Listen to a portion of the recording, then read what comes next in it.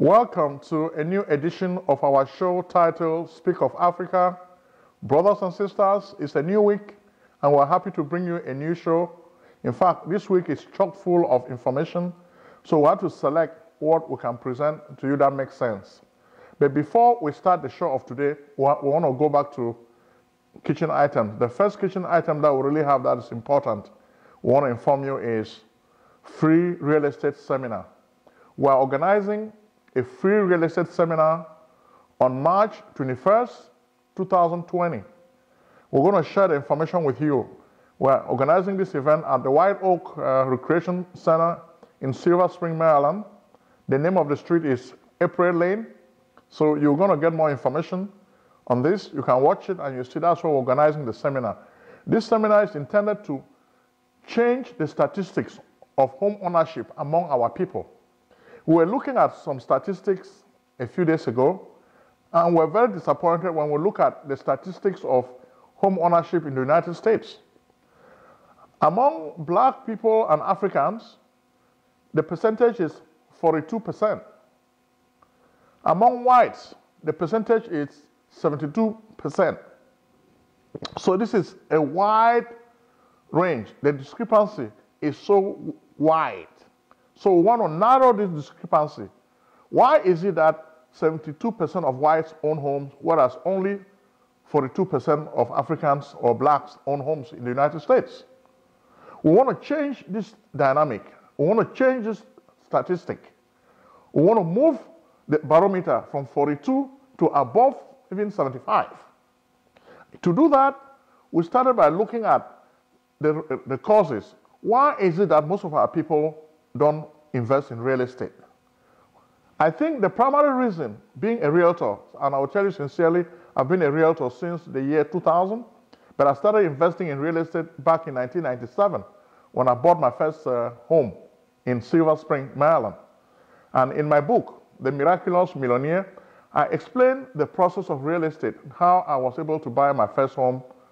So most people sometimes have a lot of issues, which is why a lot of people in our community don't invest in real estate.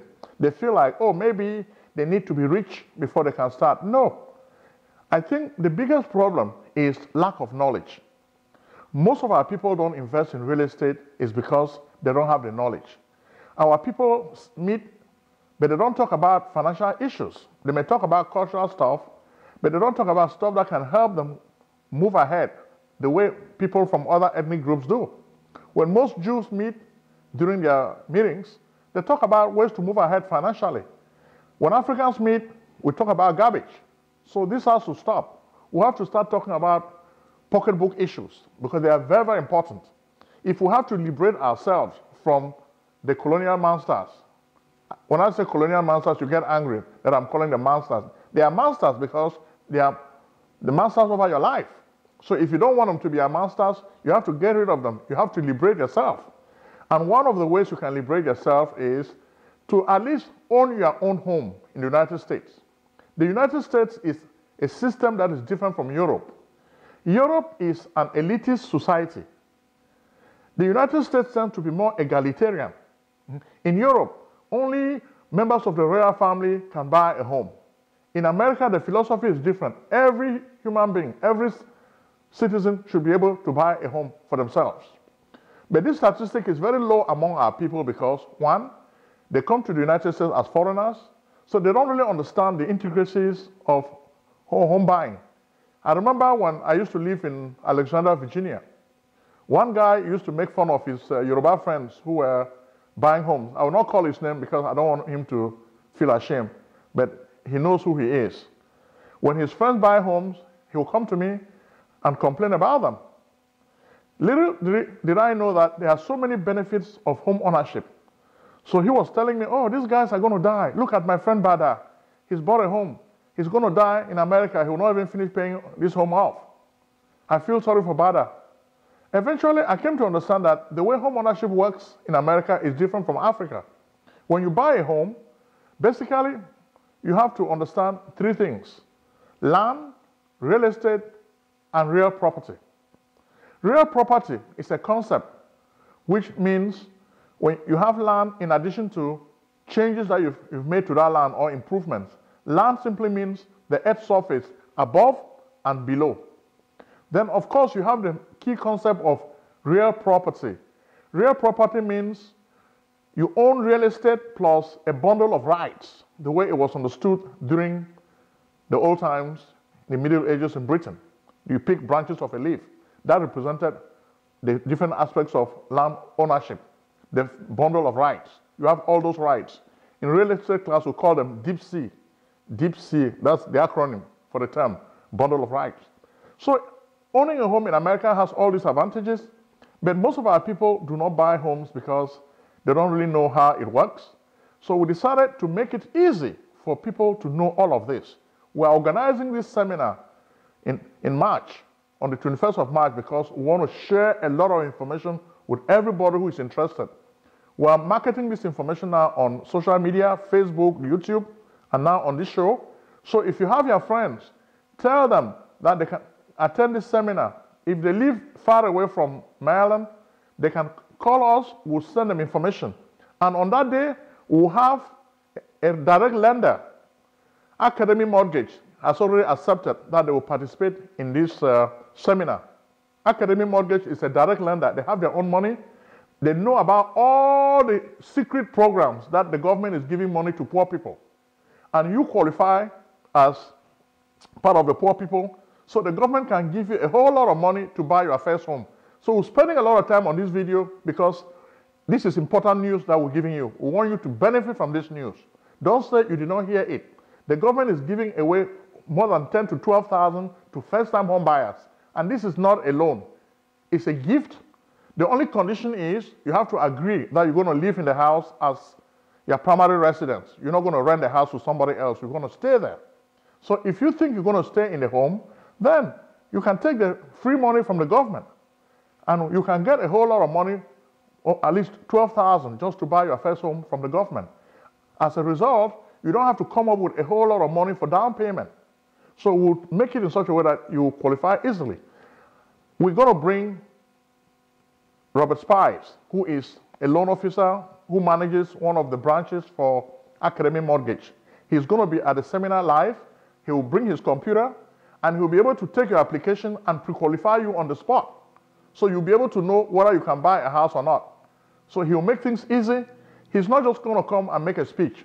He's going to answer all your questions. In fact, the way we're going to organize this seminar, we're going to make it more like a workshop so that you don't have to spend too much time reading or listening to us speak. No, we're going to speak briefly.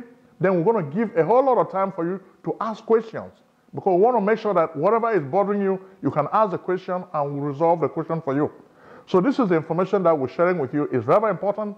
Don't forget, if you are on Facebook, you can check me out, Prince Ojong. I will be sharing this information every week until March 21st, because I want to make sure that many members of my community can get this information. So you don't really need a whole lot of money to buy a house. So I'm just debunking that theory. People may make you feel like you need a whole lot of cash. No, you don't. You need a job. So if you don't have a job, we can help you look for a job so that at least you can make some money and you have income. So once you have income and the government is ready to help you, you can buy a house easily. So the fact that you did not know should not be an excuse anymore. By doing this, we're going to make it possible for you to own a home. Then we'll move the statistics from 42% to above 75% for Africans who are living in America, okay? So we're going to make it easy. So we're telling you we want to really help every African to buy a home. That's our project. And we're serious about this project. Even with a loan, we have loans for people who don't even have social security numbers. In the past, it was difficult to get a loan in America if you are not a US citizen, or you don't have a green card, or if you don't have a social security number. We've come up with programs that can help you. Even if you don't have a green card, no problem. Bad credit, no problem. For those who have bad credit, we can even help you clean your credit so you can qualify. That's another reason why most people don't buy homes, because their credit is bad. So that should not be a good excuse anymore. We want to take that excuse away from you so that you should not complain that you're not buying because your credit is bad. So I think these are the two main reasons people don't really buy homes. And we're going to take you to our Facebook profile. Go there, type in Prince Ojong on Facebook. I will be putting information on this seminar every week until the 21st. So now we can go now to our news section.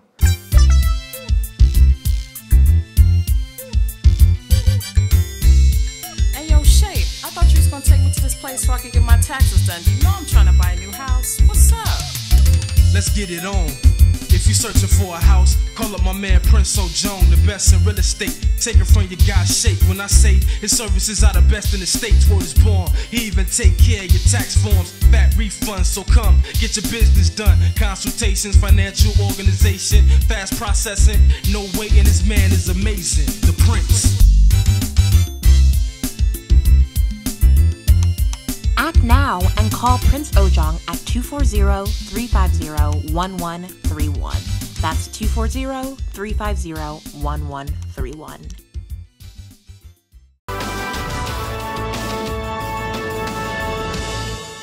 For the news of today, we really want to look at the U.S. security interests. In the past, the U.S. has been helping other countries. As much as we believe in self-help, but we think on a colossal level, the United States has been helping Europe. The United States has been helping Asia. When you see most of the Asian countries rising, the Asian tigers, it's because they're getting a lot of assistance from the United States, the biggest superpower in the world. So Africa has done a lot to help the United States. And besides, it is in the security interests of the United States to help Africa politically, socially, and economically.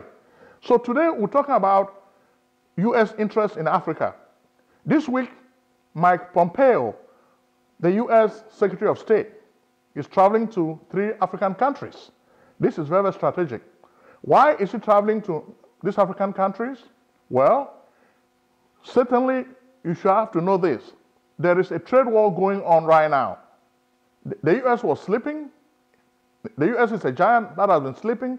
And China has been moving into the African space, and China has been giving money with its Road Belt Initiative. So they've been giving money to African countries, and this has even been fueling corruption. Much of what I've been seeing in China is not really development. China takes money, gives to African countries' leaders, they build roads, they bring labor from China to build these roads. How is that helping Africa? So we want America to change the terms of trade. Trade that can really help African countries, okay? We want development. When China builds a bridge, when this bridge breaks down or collapses, you need to bring China to fix it. Is that development? No.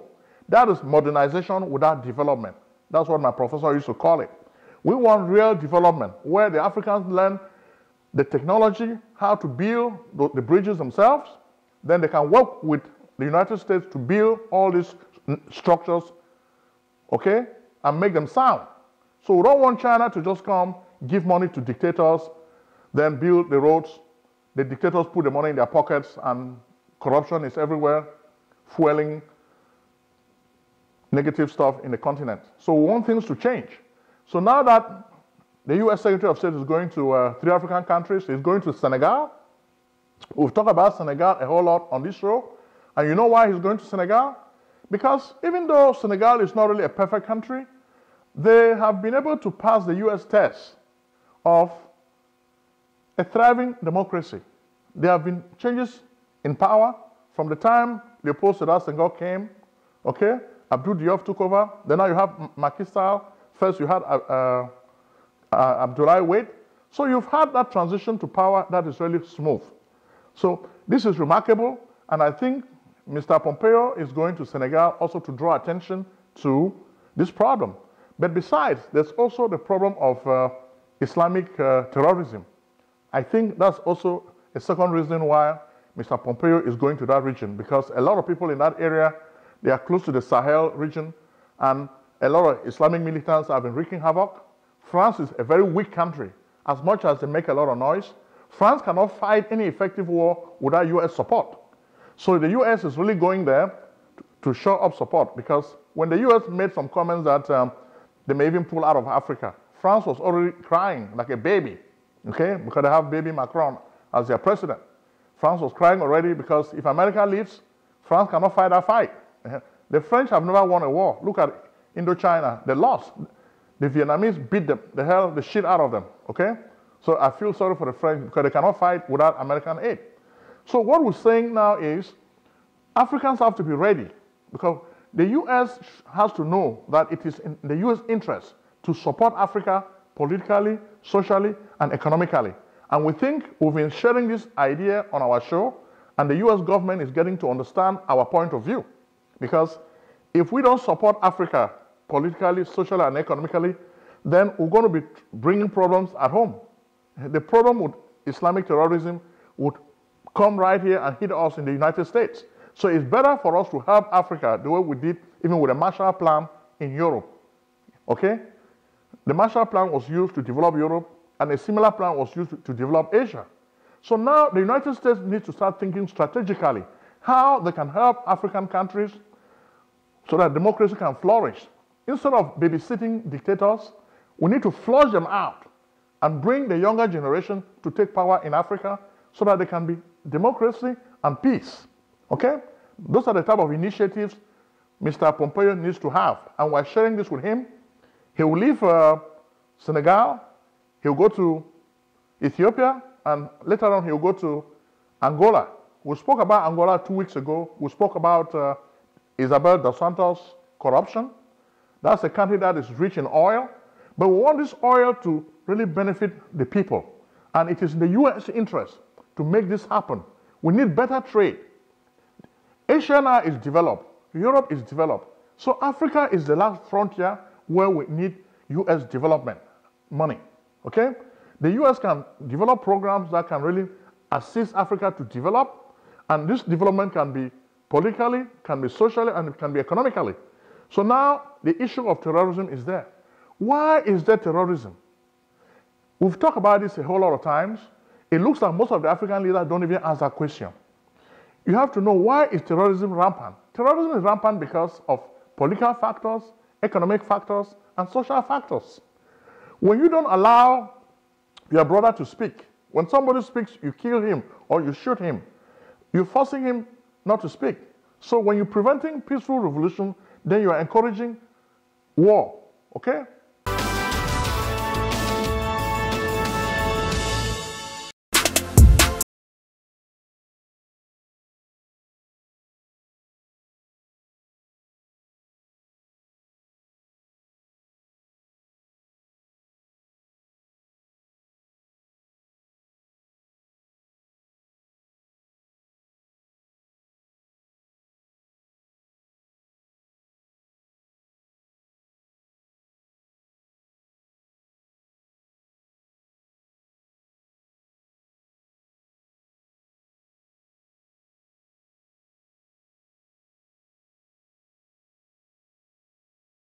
One thing I love about this store, they are very consistent and they treat the customers very, very well. You come here, you see everything that you will need for your house.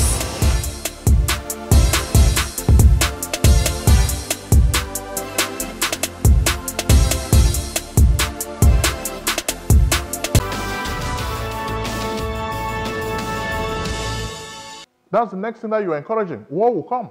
But when the people have the right to speak their mind, then you're making the field level and people are happy. When people are not happy, there is social discord. So to cure this problem of Islamic terrorism, we need to understand the root causes. The root causes are political, social, and economical, okay? Economically, most of these people need to live better lives, okay? Their lives need to have meaning.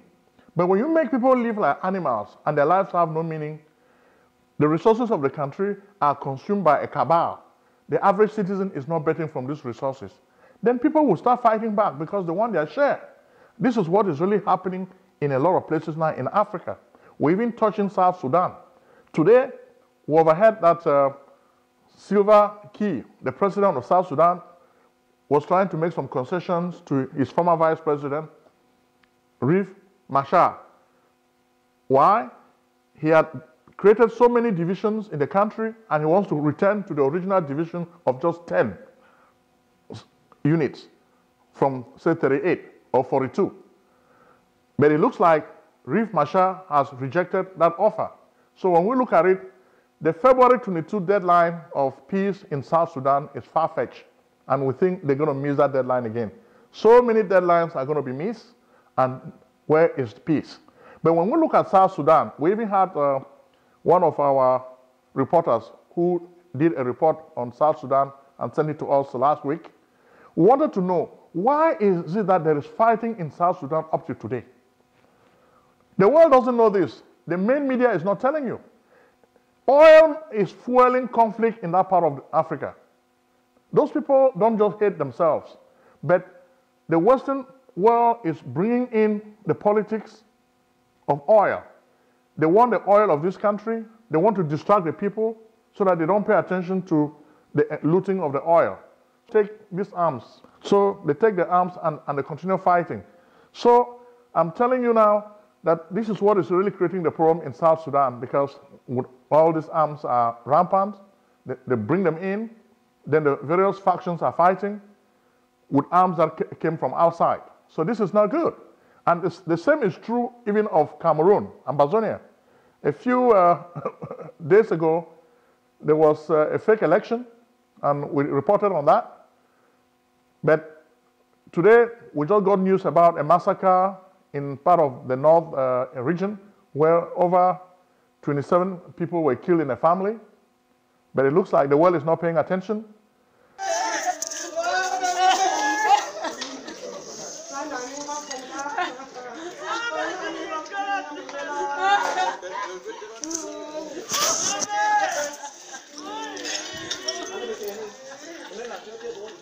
When the world doesn't pay attention, when people are killed like this, eventually these people want a revenge, okay? You kill my father, you kill my mother. I may be angry today, but tomorrow I want to do something about it. I'm not Prince Hamlet. In Shakespeare's play, Prince Hamlet of Denmark, his father was killed, but Hamlet just keeps thinking. He cannot really do anything about it. Thought even paralyzes him, so he cannot act. Your average person is not like Prince Hamlet. When they want revenge, they really go ahead and wreak revenge on their oppressor. And that's what is happening now in Cameroon. The foolish dictator who is there is thinking that he's very powerful, but the people are killing themselves. Eventually, they'll get to him, because he may think he's untouchable, but eventually they'll get to him, and that's the sad part, okay? Sometimes these dictators think they are immune, but people eventually get to him. So we're suggesting now that it is in the U.S. interest to look at this problem, to look at what is fueling all this conflict, then try to get to the root cause. That's how you solve a problem.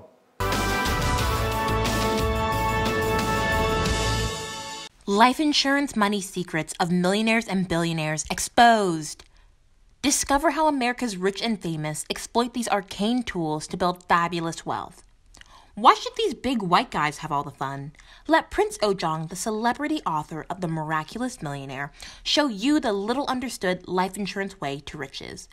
Are you still doubting the good things that life insurance can do for you? Trust strategies, estate planning, 401k rollover, annuity contract, cash value, education funding, executive benefits, income protection, life protection, living benefits, mortgage protection, tax-free retirement? Think and grow rich with life insurance. Your amazing journey to wealth begins by calling Prince Ojong at 240-350-1131.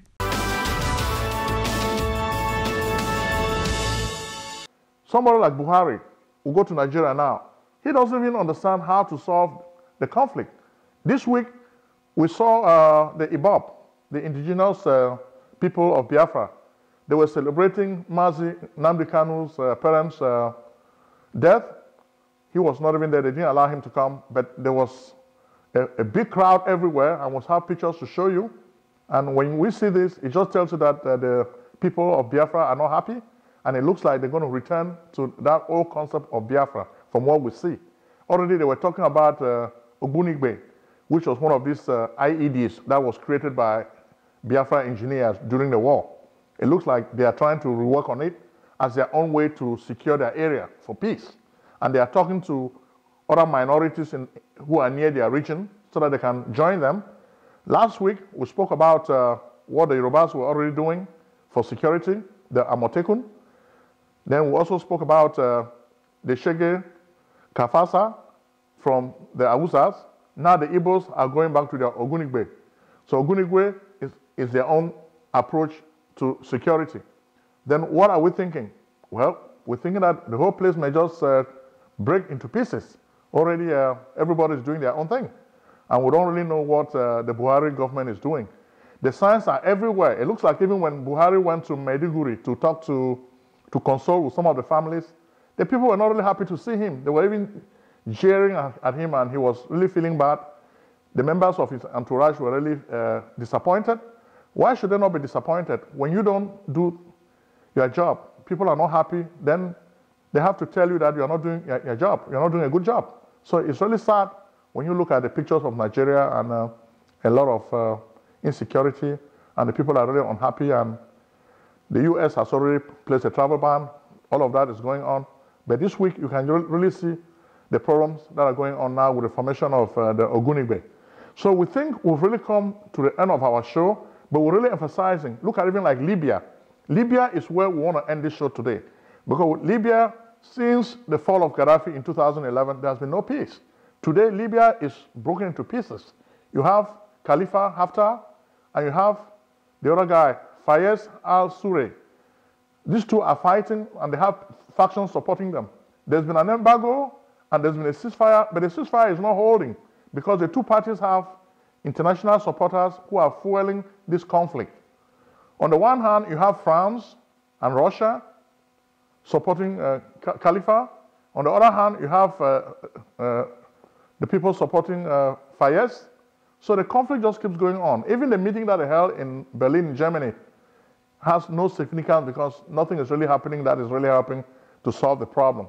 So instead, the government that was supposed to be a state of the masses, Arab Jamahiriya under Gaddafi, has just become torn into pieces. So we really feel sad for the people of Libya. This is the cause. Is this what they get for killing Gaddafi? The French helped them kill Gaddafi. Look at the mess it has created. And they are living with it every day. So I hope they are really thinking. Gaddafi was there, he was a dictator, but I think it was really helping his people to live well. So when they look at what is happening today, I think they'll remember him every day. So we thank you very, very much for watching this show. And we've highlighted a lot of the points we want to highlight on the show of today. And we know you always like to watch us. So we're encouraging you to continue subscribing. And we're thanking our subscribers. Thank you very, very much for subscribing. By subscribing, you make the show reach a whole lot more people. And our revolution is really going on, and we're reaching a lot of people, and we're happy about it. So we thank you again, and we say, may God bless you. Bye-bye.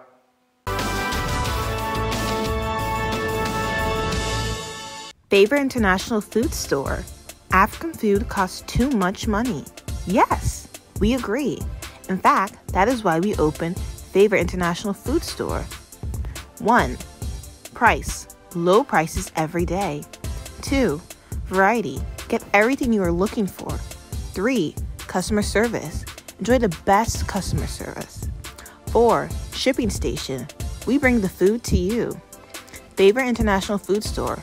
We are African's Costco and Sam's Club. Retail, wholesale, online, offline. Act now. Experience Favor's freebies today. Call 301-595-3500. Favorite International Food Store. 11456 Cherry Hill Road, Beltsville, Maryland, 20705.